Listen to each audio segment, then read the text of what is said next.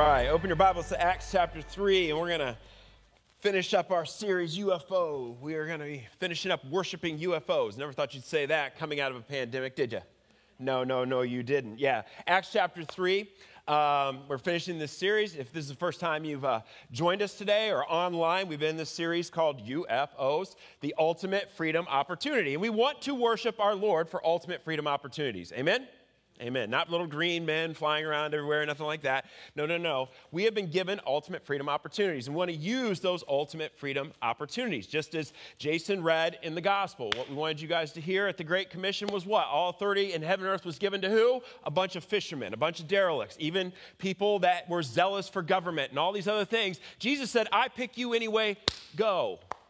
And just as Lori read, when they got their practice trial, when he sent them out for just amongst Israel, it made sure to read who these people were, and they had a freedom to get out and go. There was no qualification. They didn't have to have a church membership. They didn't have to know how to vote, or they didn't have to have so many Bible verses memorized. No, God said, if I redeemed you, you are good enough to go, Sam. That's just the way it is, because you're a hick. It's plural. Ha, ha, ha. Bad joke. All right. So the last thing I want to talk about this week, I think the best ultimate freedom opportunity that I could try to identify to us as a collective and individuals is the idea of swag. Now, I understand that the word swag kind of has generational connotations. Many years ago, I even tried to look up the etymology of the word swag, okay? This morning, I'm like, how about just thinking about 50 years ago, swag might be thinking of a real treasure, okay? Like something that was ill-gotten, like somebody stole some swag, like some high-dollar jewelry. And if you think over the last maybe 15, 10, 5 years, swag's kind of taken this different approach, okay? When we think of swag now, a lot of times we think of swag as, you go to a church and you get a free what?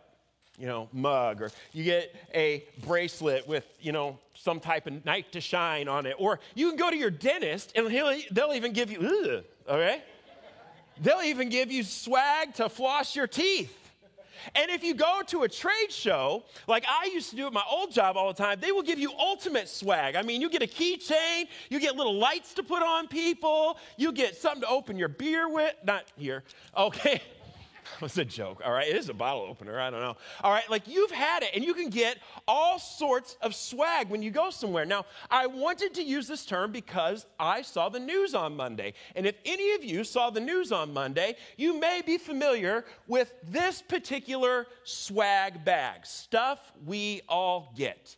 Okay, when you go somewhere to a trade show, they give you a little bag and you fill it up. That's your swag, stuff we all get. Now, if Hollywood tends to believe they're better than the rest of us. So when they elevate themselves and give themselves awards every year, this year they decided to up it for everyone who was even nominated for an award, because we live in a world that gives out trophies. And look what they gave them. They gave everyone who was nominated for one of these awards this swag bag. Now ask me what's in there. I have nothing. I don't know, some creams. I really tried to look. I couldn't identify a brand. I couldn't identify what that stuff was. But do you know how much that swag bag totaled? $205,000. Stop it. America. The people who are influencing our culture. I see your faces now. I woke you up. This should have stung us all. The people who are affecting culture at the highest level are giving out swag bags that are worth more than the average home in this county. And you know what they'll do with that swag? They'll throw it away. You know why they gave it to each other? Because they truly believe that they deserve it, that their message is so important that they want to thank each other with little statues like idols, and then say, here's another little bag of swag along the way to know you're doing a good job. Church, this should terrify us. Believers in Christ, if you don't like the way the world is, I want you to stop and think. Are we not all a swag bag? If all of us, right, are redeemed by Jesus and we have a place in the body. Tom has a place in the body. I have a place in the body. You online have a place in the body. Julie, you have a place in the body. Bob, you have a place in the body. And we all come together as a local church. And we are all redeemed in invaluable because of what Jesus did for you, Dwayne. We are a way better swag bag than that. Amen? I want to be a better swag bag than that. And every one of us in here, if we can walk out of here and just be this little bit of a light and just do our part, I assure you this, we will continue to see God put light in dark places. And in Acts chapter 3, there's a great playbook, I think, on this ultimate freedom opportunity, this ultimate swag bag giveaway, okay? And this is right after you've seen, Pentecost happen, and all right, the Holy Spirit's come down, everyone's in Jerusalem, everybody's come in on a pilgrimage. And the church is starting to grow. They've seen thousands come to Christ, and now all the church is starting to take form. The original swag bags starting to get together. All the fishermen, all the weirdos, all the people that were freaked out by the others because they saw the Holy Spirit working, all of them coming together to be a little bit different. The first swag bag. But they didn't just come together to swag. I want you to catch what they're doing in Acts chapter 3. If you pick up in verse 1. It says, one day, Peter and John were going up to the temple at the time of prayer at 3 p.m. And now a crippled man from birth was being carried to the temple gate called Beautiful, where he was put every day to beg from those who were going to the temple courts. When he saw Peter and John about to enter, he asked them for money.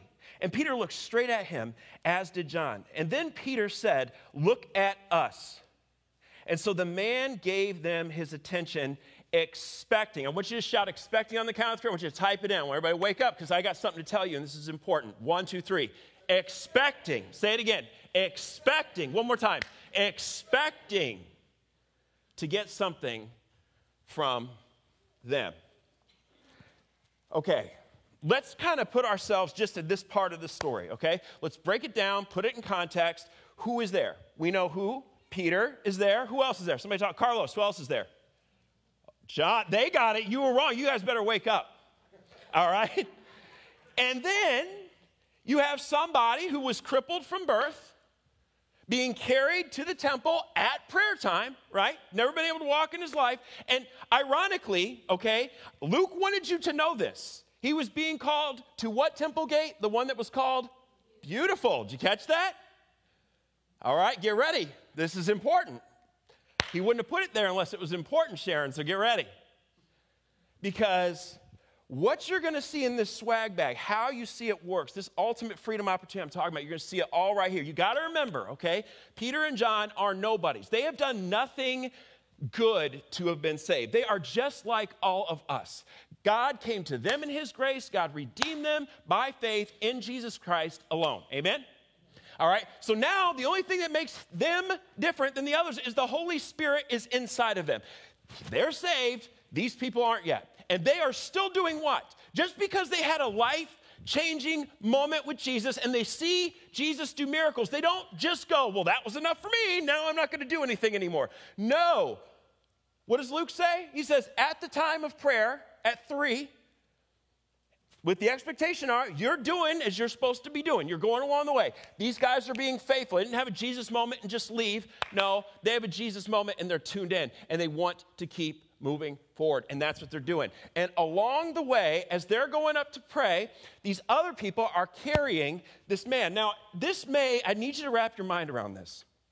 Because for Peter, James, and John, they haven't stopped learning. I want you to catch that too. It's not like they were like, I walk with Jesus, redeemed by Jesus, filled with Jesus' Spirit, I'm good enough. No, these guys are going to keep learning in the process as well. And they're going to practice what they preach. So, as they're walking up, they would have been walking up to the temple, just like the Pharisees, just like the Sadducees, just like the Essenes. Now, Essenes are kind of referenced once in the New Testament. For a lot of us who you may not know that, but maybe if you want a little history, the Essenes were, think of the Pharisees on steroids, okay? So they believed pretty much everything that we believed, except Jesus was just, they couldn't quite get to the Jesus part. The Sadducees just believed the Ten Commandments, and they were a political party. So don't think like them. The Pharisees are the ones you got to have a little emotion for, right? Well, the Essenes, okay, they believed just about everything, but like the Pharisees, but then they were just a little different because they didn't even want to be around you, Linda. They were just like, nope, you're not like us. And they went and they hid out in the mountains, and they would only come down for holiday. They thought they were holy, and they didn't want to touch you, Sam. They were just like, stay away. And so they'd actually go live outside. That's who the Essenes are. They would only come in for something like this. And then you have the way.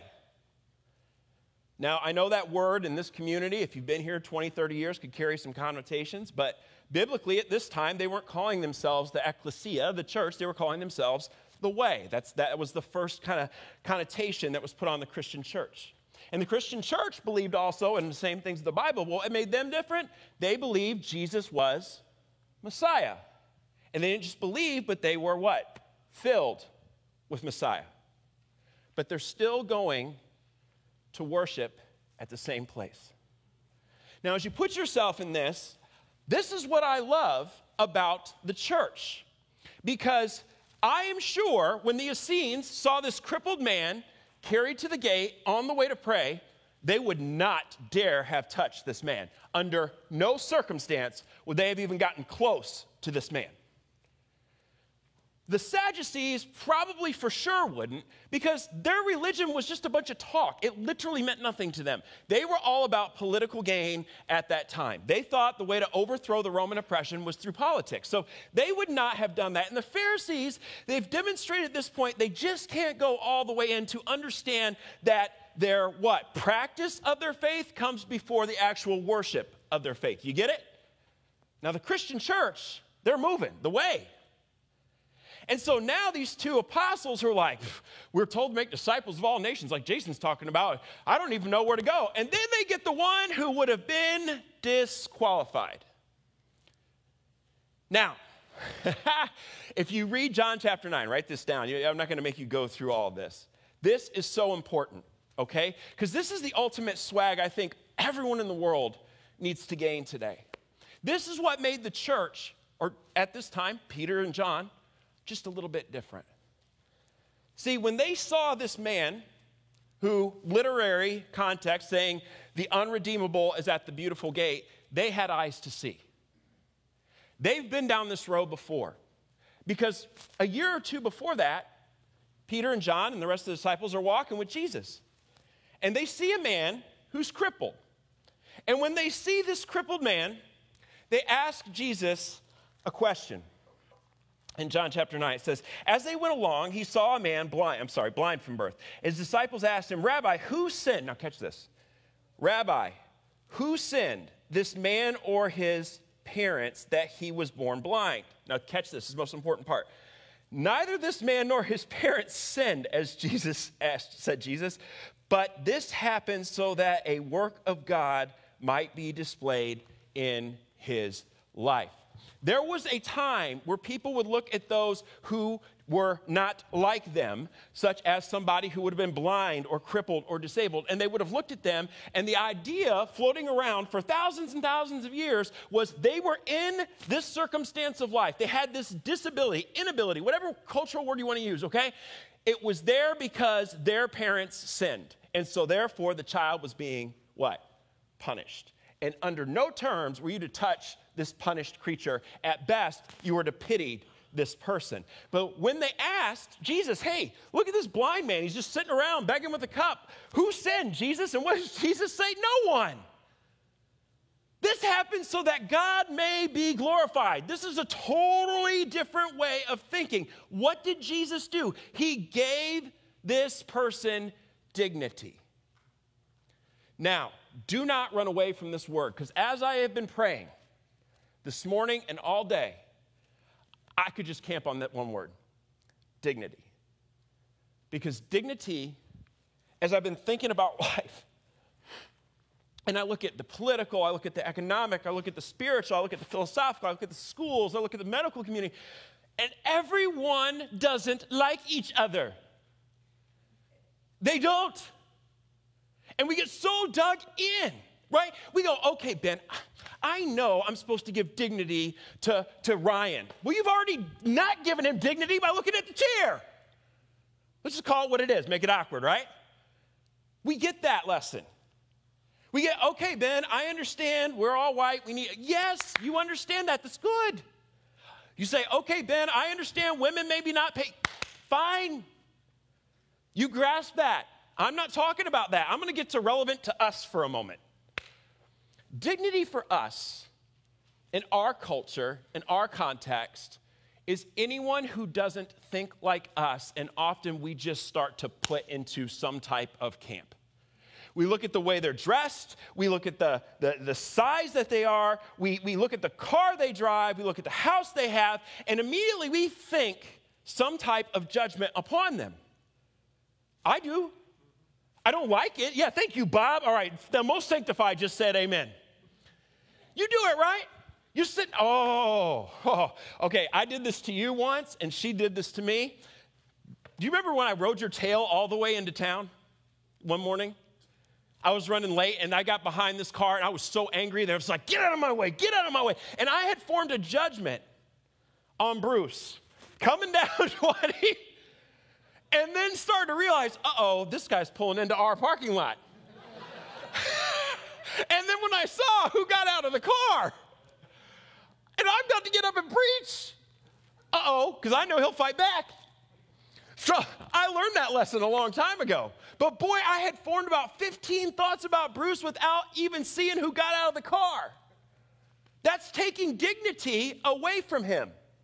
That's not just heaping judgment, that's taking dignity. So this morning, I'm rolling in now a different way, and I'm coming up 3, and I get into the light in town, and this car just right on my back. And I'm like, what is going on? I'm driving through town, trying to honor the speed code, Carlos. You know what to do. I don't want to get in trouble. I know not to tail. Why is this person tailing me? And then we pull in. They pull in right behind me. They pull in. I'm like, I'm going to give it to Erica. I don't know whose car you were driving, but I had formed about 15 thoughts and undignified her in the process. We can undignify anybody at a stoplight. We don't have to look at what ability, color, or gender they are. We easily can dismiss the beautiful on what the world says is not beautiful at the temple gate or at the stoplight. When we're on our way to worship. You see where I'm going now? Yeah, you caught me.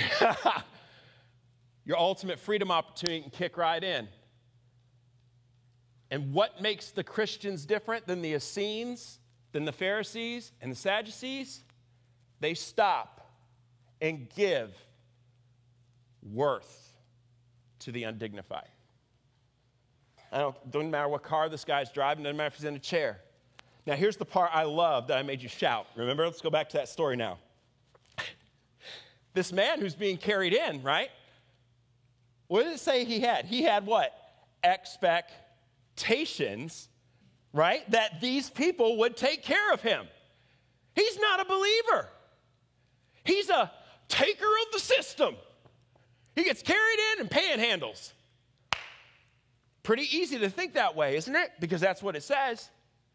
The irredeemed has been carried to the redeemable gate, and the Christians come along the way, and James and John are looking at this, and they're like, I'm not making that mistake again. I remember when Jesus gave sight to the blind that first time. We're going to do something about this. And then comes the question for all of us that we can identify with, but I'm not mastered in the Bible. I don't know everything there is to know. I didn't go to seminary. How do I give worth to the worthless? What am I supposed to do? Well, giving them dignity is the very first piece of swag you can give out.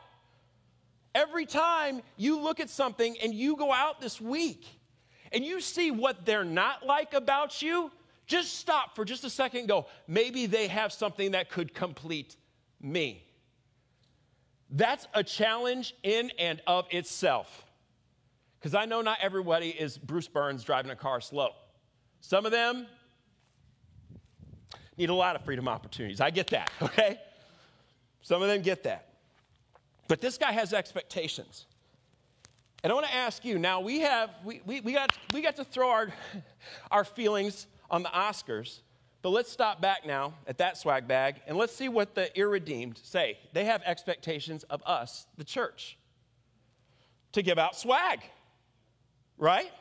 That's what the crippled man did. He had expectations. What do you think the world thinks about when they think about the church today? What kind of swag do you think they think is coming out of the body of Christ? When people think about the word church, who aren't Christians, who aren't part of the body of Christ, what do you think they think about? Because they have expectations. I came up to this one right here because I get to hear it all the time. This was the best meme I found. This is what the world's expectations or thoughts of the church have become. I really enjoy all your religious posts on Facebook. You ever consider modifying your behavior to match them? That's why I don't even put my kids on Facebook anymore. It's rough. And I know those of you who don't have social media, okay, but everybody else who has a feed, and you go back and you read that and you look at all your Christian posts, ooh, make sure your other posts match the words coming out, because that's what the world sees. If that's all we're showing them is a meme, is a clever one. Hey, I've seen some really funny ones. At times I've wanted to put out there too, and I'm like, ooh, can't do that. Believe me, I have the itch to forward, Dwayne. All right? I got the itchy finger. I know what it feels like. But when people look at me, I don't want them ever remembering some slighty post.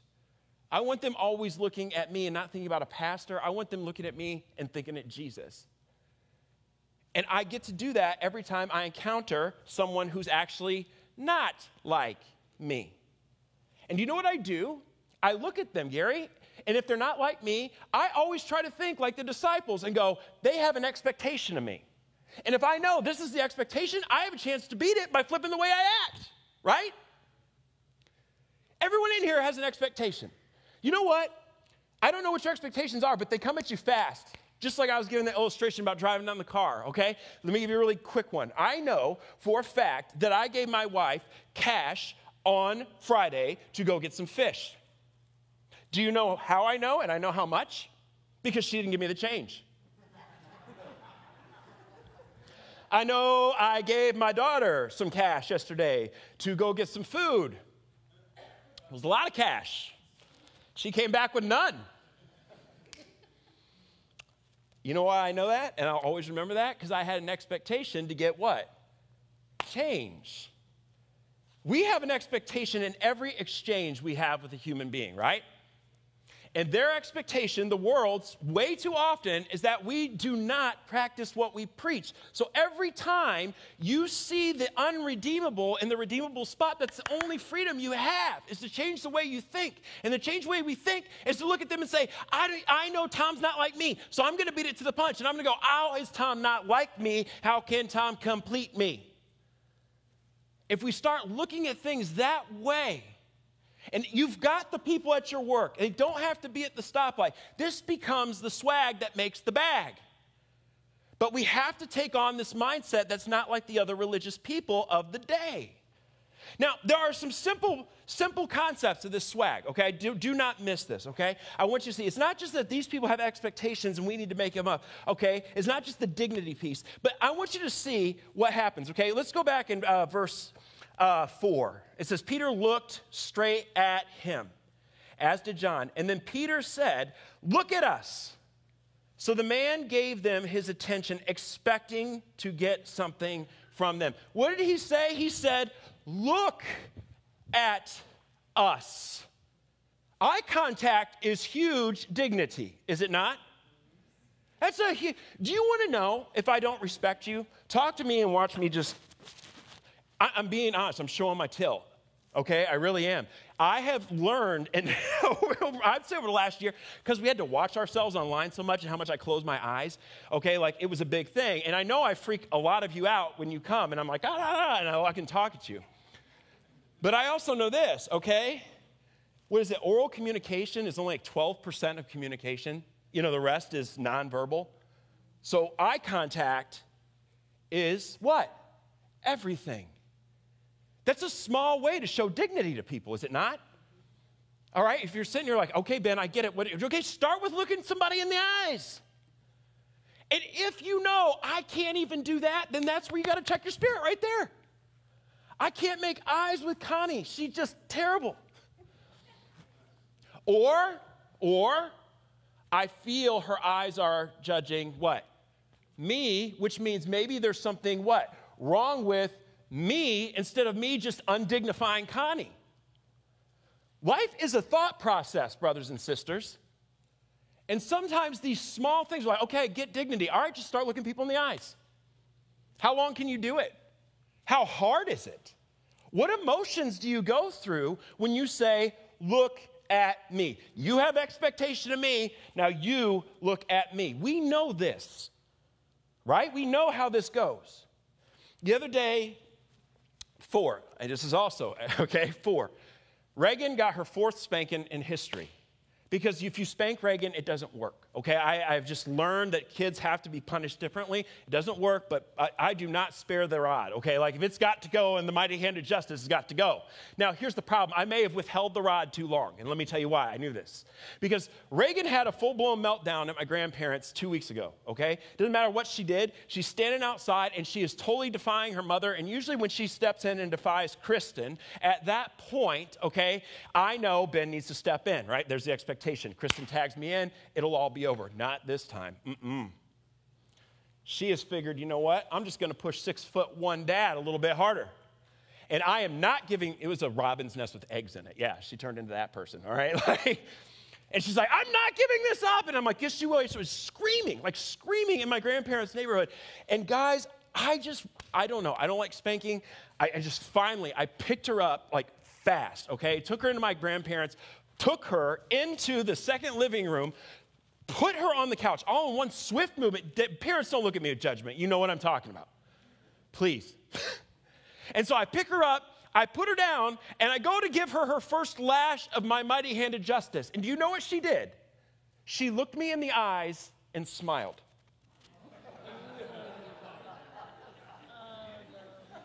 Now you know. But then what did I do? I didn't break eye contact, Bonnie. No. I came with the 2nd and the 3rd and the 4th.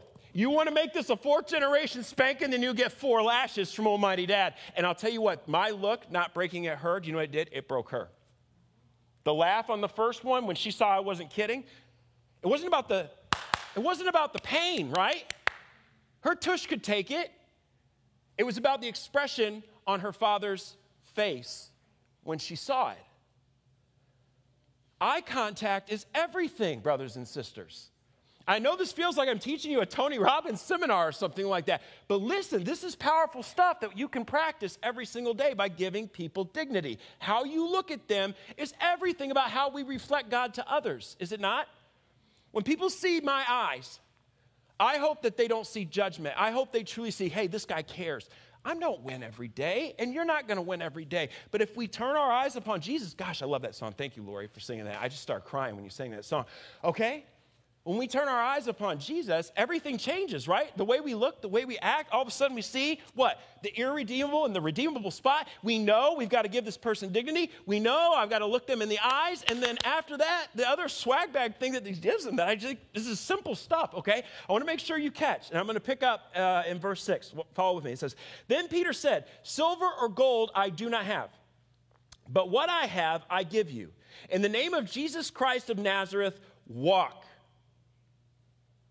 Taking him by the right hand, he helped him up, and instantly his man's feet and ankles became strong. He jumped to his feet, and he began to walk. And then he went to them in the temple courts, walking and jumping. And they all recognized him, and this is the same man who was sitting and begging at the temple gate called Beautiful. And they were filled with wonder and amazement at all that happened. No, it's not just his eyes I want you to see that they put on him. The other thing I want to make sure that you catch is that they actually did what? They touched him.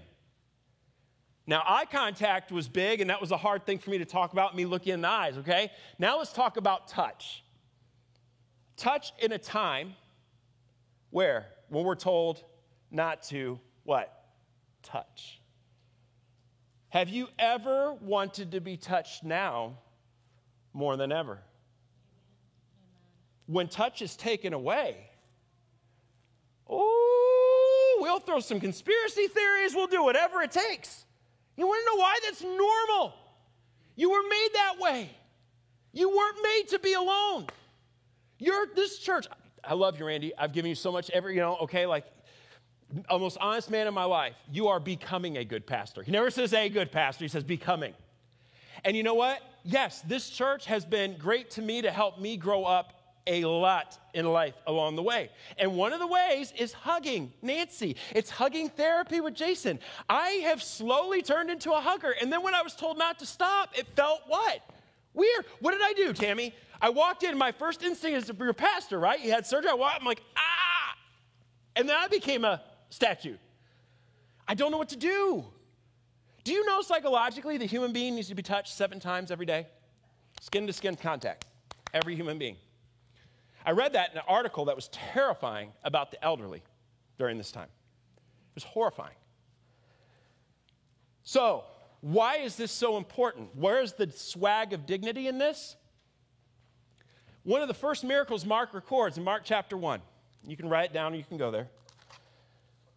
Leading out of the gate to talk about who Jesus was. All right, Jesus is walking through the towns. He's doing these miracles. People have no idea who he is. He's just brought the disciples along the way. They're moving around the lake. And then Mark wants to make sure that you catch one of the first things Jesus does. It says, in verse 40, it says, a man with leprosy came to him and begged him on his knees, if you are willing, you can make me clean. And filled with compassion, Jesus reached out his hand and touched the man. I am willing, he said, be clean. Why would that have been so important? Okay, remember, this is an unredeemable person at a redeemable spot, and they look at him and they say what? Look at me.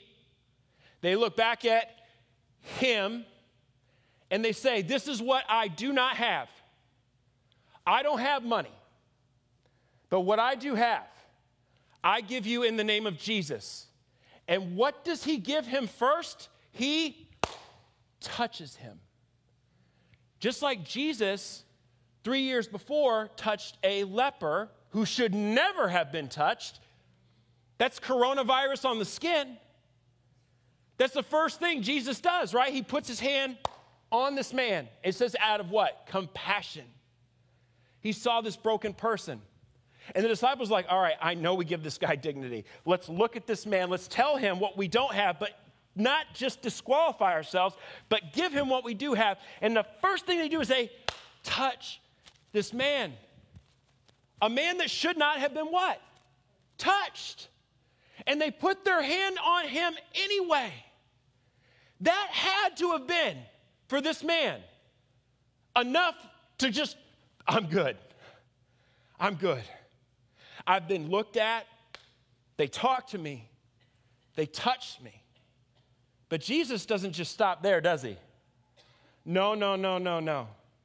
No.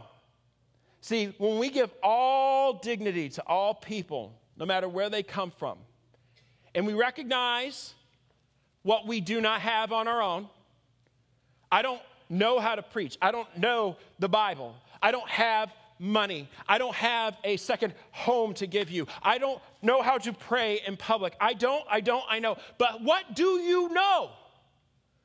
You know that Jesus Christ is the Lord of your life. And whether you're a fisherman, a business owner, a stylist, I don't care what you do. If you've been redeemed by him, then you have all of him to give to somebody else. Not just in eyes, not just in touch, but fully in Jesus. And you know the swag that comes from that in the community? When people see the unredeemed redeemed and dancing around in the temple, they have awe when they see a life. And listen to me right now. Some of you, I know how this works. Some of you are like, do you believe that Jesus can still heal people? Yes, I do. I do believe that. But here's what I know. That teaching has been turned. And what it's been turned into, it's been monetized. And somebody's walked around and said, Greg, if you just have enough faith and you come to me and you pay me, I'll put my hand on you and heal you. That's not how it works. But that's how the world has monetized it. And that's a false teaching from the pit of hell. But here's what I do believe. I do believe that the living God is inside of me. And I do believe when I recognize what I do not have and recognize fully what Jesus has given me, and I treat somebody like Jesus would treat them, I give them full dignity, I give them full eye contact, I give them full touch, and I say, I can't do this, but here's what I can do. I have seen so many lives changed throughout my time in ministry. And my guess is that anyone in this room that has ever stopped and you look at your lineage of disciples that you've made along the way in your life, whether it be your children or in your church, your Sunday school, or wherever it is in your life, if you've seen someone come up through the ranks, if you've seen someone's life change, don't tell me that you're not in awe. The moment the body stops seeing awe of what God does, let me tell you something, we ought to be scared. If we aren't seeing God save lives, God change lives, God heal lives, we better be terrified. And it'd be good for all of us. Well, I said, when we give dignity and we don't take stuff away from people, it'd be good for all of us to remember what we don't have, but this morning, remember what you do have. And you can give that freely away to anyone, whether they don't know Jesus or whether they do know Jesus. If you stop and you show the dignity that the disciples did, because remember, they are like the ones that didn't go to the temple. They practiced their religion before they went into worship. They saw the irredeemable in the redeemable spot. They learned their lessons along the way, and now their chance is to put it into play. And when you walk out of here today, you're going to have that same opportunity.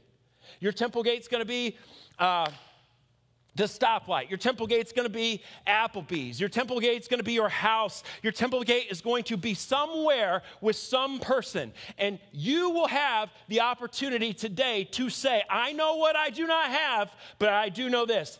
I also have Jesus of Nazareth, and I can extend his power to you. But you got to really want to give it to them. And don't limit it to what God can do.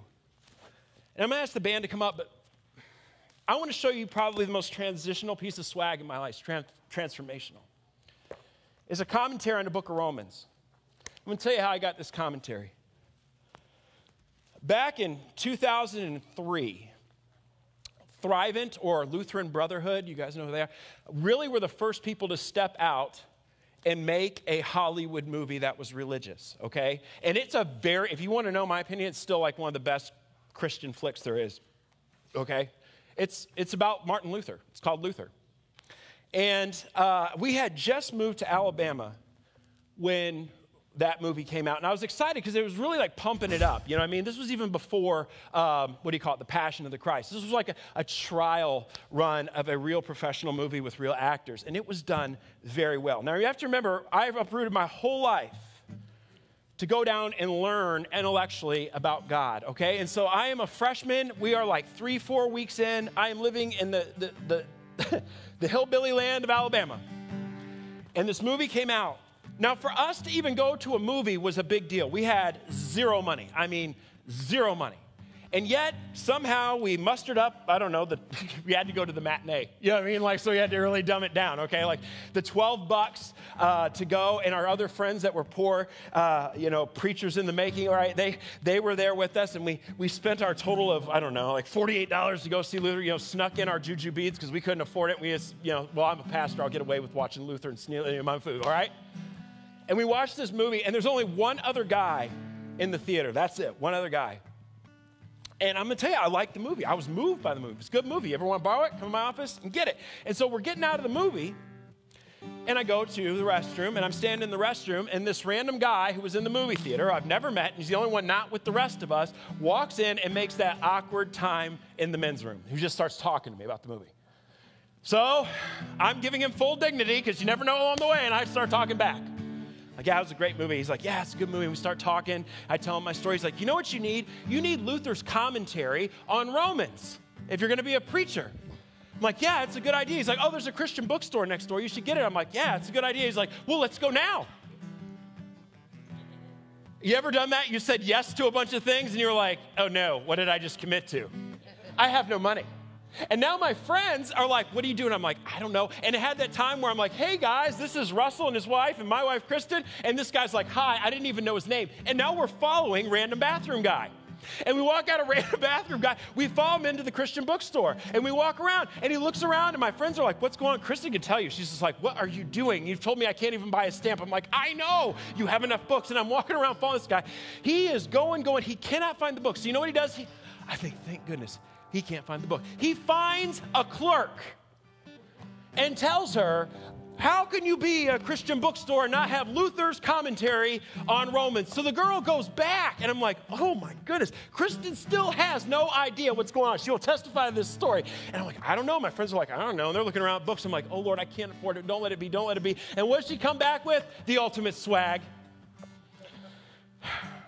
$15, $14.99. And the lady hands it to me. I still got the sticker on it because it was so to me. And she hands me the book, and I remember thinking, I don't have $14.99. That's like 3 nights of dinner for us. And so she gives me this book, and I look at Random Bathroom Guy, and I thank Random Bathroom Guy. I'm like, thank you. I'll make sure to look at this. But you know my plan, right, was to, let's go, babe. I can't afford Luther's commentary. And he's like, oh, you'll love it. It'll help you in your class, Theology 101. I'm like, okay. He's like, you know what else you should eat? And then he just goes on a bookstore run. And he's just throwing books on this pile. And it just gets heavier, not by strength, but by what? Money. And he's telling me what I need to do, He is nothing but Random Bathroom Guy to me. I don't know if he's in a cult. I don't know if he's a JW under disguise and they found a new way to do it. I don't know. I don't know what I don't know. And then with 6 books, okay? 6 books. Now that's like months of food to us. He has his pile. And I am like, thank you, Random Bathroom Guy. And then he starts, what? Meandering to the front. And I'm all in. And look, Dwayne, I'm about as Dave Ramsey as y'all, you know what I mean? Like, I'm like, I don't want to put this on the credit card. Oh, I don't. And then Kristen's going to yell at me. And we're all the way on the way. Random Bathroom Guy's talking about, I'm just about, how am I going to pay this off? Kristen's going to be so mad. I'm going to be poor. We're going to be paying interest, all this stuff. And then as he's ringing it up and you see the books going in, you know what? He goes, oh, I got this. And he paid for it. He paid for it. And you know what? I don't know his name. He's Random Bathroom Guy. I know what I didn't have along the way. I know what I needed along the way. This Random Bathroom Guy saw something in me that I needed. I'm going to tell you, I never understood Christianity until I read this. Like, the kind that you pay me to know. This is what changed the world. This writing is what took us into the Protestant church. And I remember going home and reading this and crying and thanking God that what I was given, it changed my life. Listen to me. There is a Random Bathroom Guy in all of you. There's a Random Bathroom Guy out there for me. And all of us have the opportunity when we go out today to be that ultimate swag bag. And know this, when you see dignity in somebody else, that swag's going to come back at you. But I know this swag bag just right here, you online, this in the room, you're worth infinitely more than $205,000. I know that through you, God is changing the city.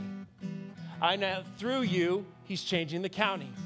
I know through you, he's changing the world.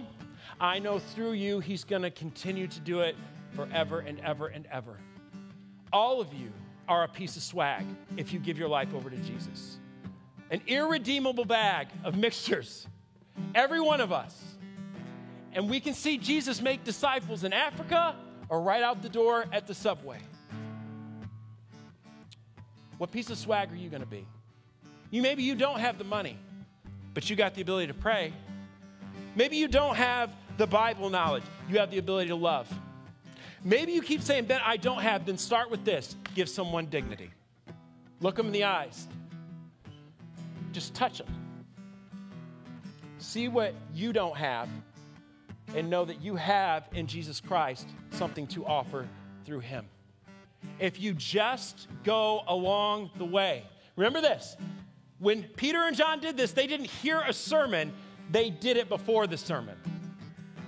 So now you have 6.5 days before the next sermon to go to the temple gate, to go out and be that piece of swag, to let the power of the Holy Spirit work through you. And why don't we believe this, that next week we will see people's lives changed? That next week you will see more come. That next week you won't just see their tushies back in the seat, but you'll see families redeemed. Isn't that what we want? Amen? Amen. Now, everybody stand with me right now. Listen to me.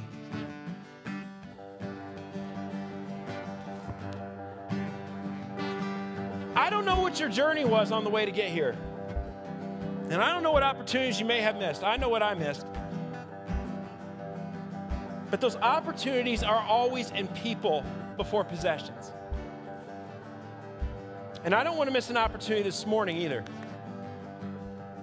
If a lot of you are out there and like, okay, Ben, I'm going to go out and be swag. I'm going to put dignity in people. I'm going to look at them. I'm going to touch them. I'm going to give them what I don't have.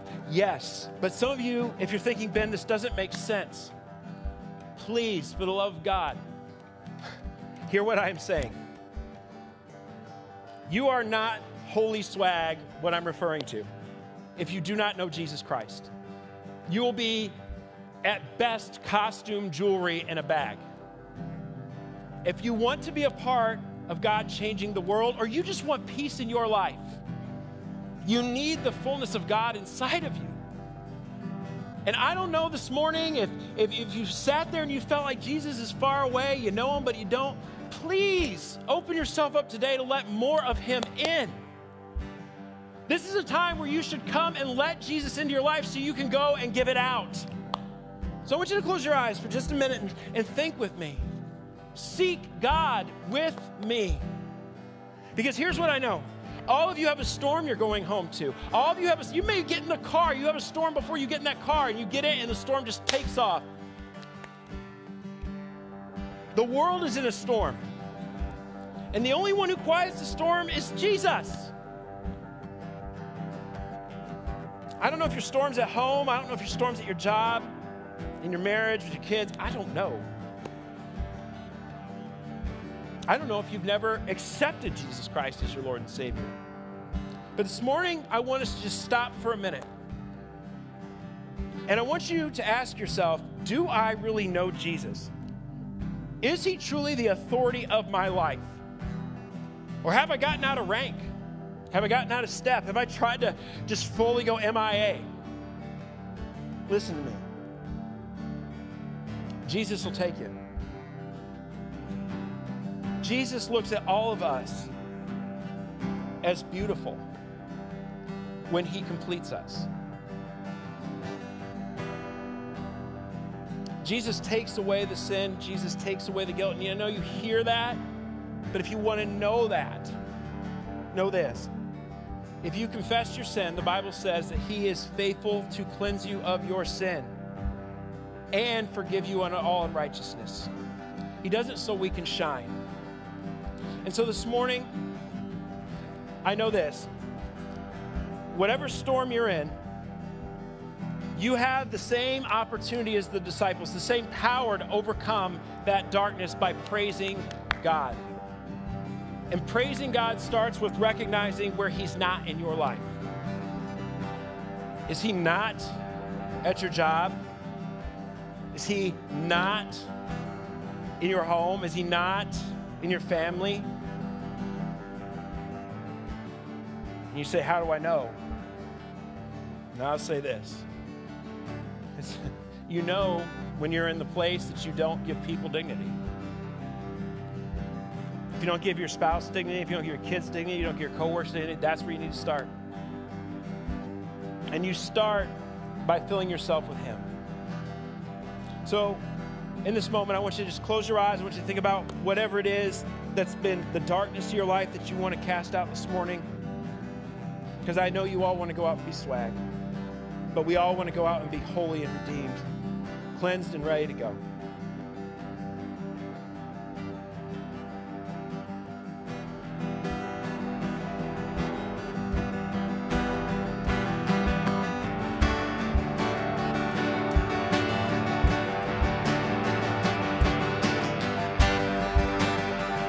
You ready to raise the hallelujah this morning?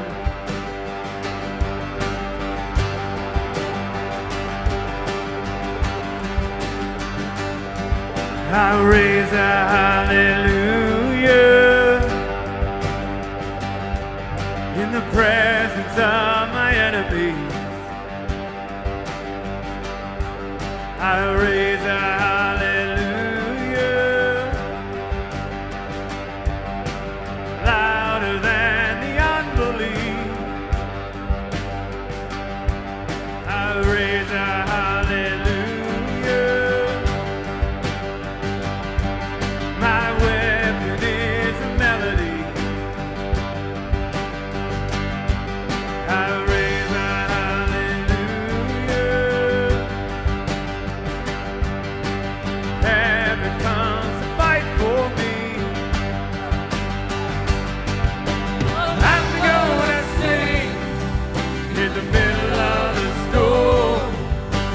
Louder and louder, you're gonna hear my praises roar. Up from the ashes, hope will arise.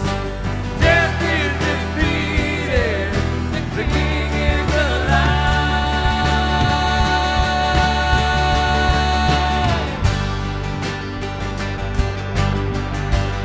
Come on, sing it. I raise a hallelujah with everything inside of me. I raise a hallelujah. I will watch the darkness flee. I raise a hallelujah. Raise it up in the middle of the mystery. I raise a hallelujah. Yeah. Here you lost your hold on me. Sing it. Yeah, I'm gonna sing in the middle of the storm. Louder and louder, you're gonna hear my praises roar. Up from the ashes, hope will arise. Death is defeated, the King is alive. Sing a little louder. Sing a little louder. Come on. Sing a little louder. Sing a little louder. Yeah, come on.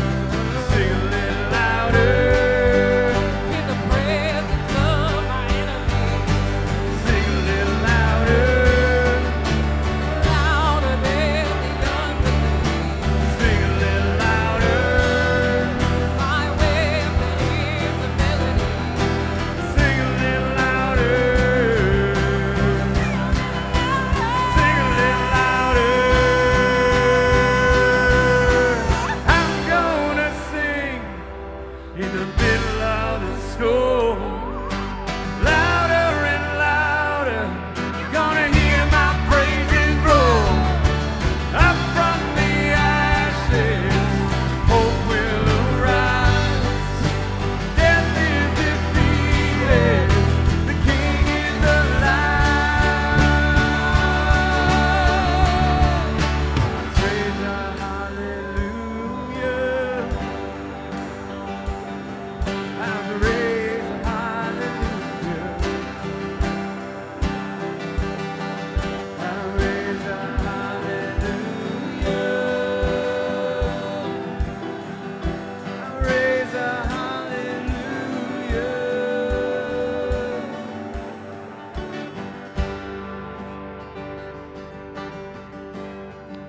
Let's pray. Almighty God, I'm so joyful to just think how many opportunities we have this week. How many opportunities everyone in this room has right now. They have an opportunity to know you. They have an opportunity to go with you. We have that opportunity because you came to us, Jesus, and you saved us, and you made us the ultimate swag. God, thank you for this body. Thank you for what you're doing through every one of these individuals. And I know this, the dark places they are going out to this week, they have the opportunity to keep shining.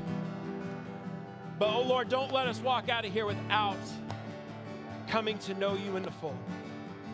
For anyone in this room who's fighting with you today, I ask, God, that you would move in them, that you would open their hearts. And for those of us out that fully know you and say, all right, let us go, then God, let's feed on that energy as well, because there is a hallelujah to sing in the storm and on the mountaintop. And I want this body, these believers, this family to go out and have that same shout. Hallelujah. Almighty God, be with my brothers and sisters today. Be with wherever the place is that we go. Give us eyes to see. Give us courage to touch. Give us the heart of compassion to show dignity to anyone that's not like us. And oh Lord, make us aware of what we aren't in the swag bag, so we are fully aware of who we are and what you've called us to be as well. I ask for all those prayers because everyone here is so different, Lord. But we all have you, and we thank you for you. In Jesus' name. And all God's people said, amen. Hey, raise your hands up. It is so sunny outside. You know what? You will find somebody today to go put swag in, and you will be swag in return. Let's go out. Freely we have received, so freely we give. May the Lord bless you and keep you. May the Lord make his face shine down upon you. May the Lord be gracious to you. May the Lord continue to look upon us all with favor.